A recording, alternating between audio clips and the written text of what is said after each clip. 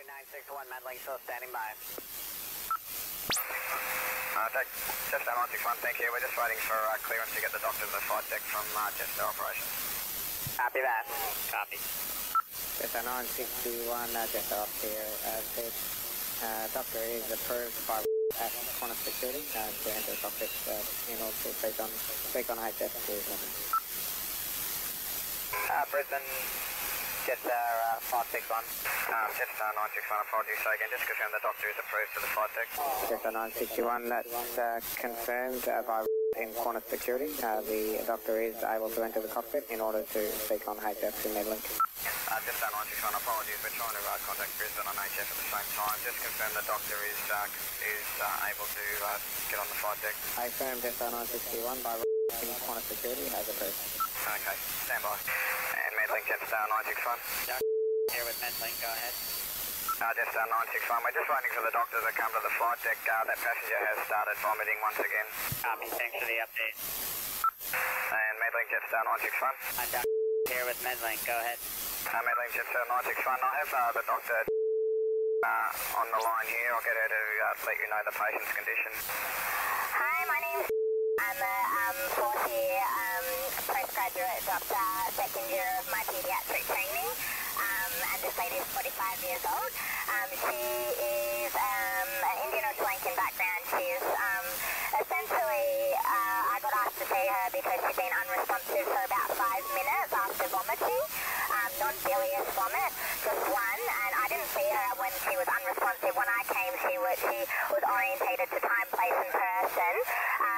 She was complaining of, she wasn't having any chest pain, any shortness of breath, any palpitations or anything like that. She then said she was having some epigastric pain, dull, intermittent, but not radiating to her shoulder or her jaw. And then she proceeded to have another episode of diarrhea that was, there was no blood, no melena evidence. And then when she got up off the toilet, she again then proceeded to what looked like a faint to me, where she became sort of unresponsive and floppy, and we put her on the chair, and then she was responding again, probably within 30 seconds to a minute, and we put her legs up. I took her vitals initially. Her blood pressure was 120 on 80, her heart rate was 96, her rest rate was fine. We don't have a SATS probe, so I'm not sure.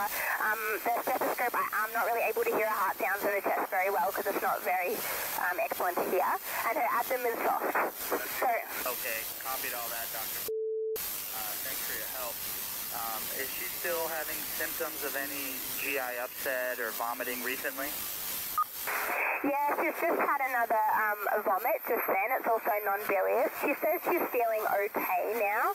I tried to get another blood pressure, but obviously with the stethoscope it's a bit difficult.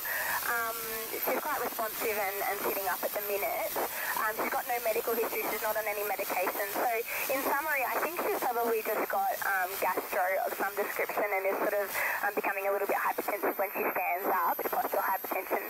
But I guess it's sort of difficult for me to say that we need to turn the flight around, so that's why I was asking you. Okay, can you, Doctor, can you repeat that last part? It's very difficult for you to do what, over?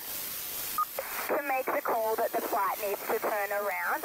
My gut feeling is she might be okay, but I'm not sure whether she will continue to have fainting episodes, and if so, then what will we do up here? Okay, copy that. Well, my thoughts on it are, I think she would be best, facility would be to continue on to Melbourne as long as, she remains alert for the most part and her vital signs are okay. It sounds like she doesn't have a significant medical history, but I agree with you. It sounds like maybe some dehydration from all this volume loss. Over. She's only had, from what I can tell, 2 vomits, albeit large ones, and 1 diarrhea. So I'm not sure if that's enough to cause severe volume loss in that short amount of time. And the first unresponsive episode she had was after her first vomit. Okay, copy that.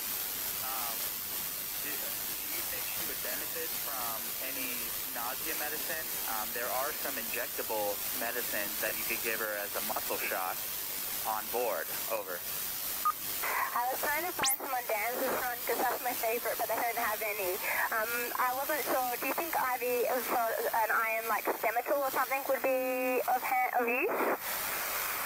Because I couldn't find any metoclopramide either. Yeah, reviewing the kit, it looks like our options are prochlorperazine, which you said, and promethazine are our two options.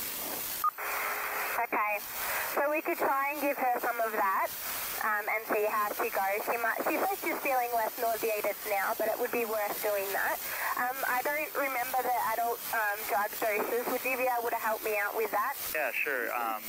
I probably would recommend with her giving her a dose of the promethazine. I would give her 25 milligrams, 1 ml.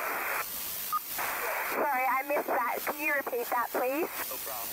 I would give her promethazine 25 milligrams, which is 1 ml. Vial, over. 20 milligrams, was it?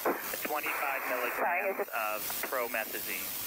Sorry, I kept missing that. Was that promethazine 1 ml, 20 milligrams IM?